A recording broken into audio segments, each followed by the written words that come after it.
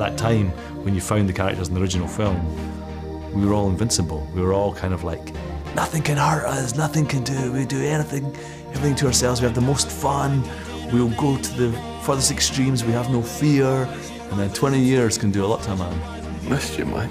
I missed you too, Spud. Mark's return is shocking for Spud. 20 years later, he's been lost without a trace. Renton hasn't taken heroin for 20 years. He's trying to help Spud get clean and brings him some running shoes, and he gives Spud some purpose, and he talks about replacing your addiction with something better for you. Action! Danny's really given me a license to go beyond. In a more realist world, I've got a special affection for this guy.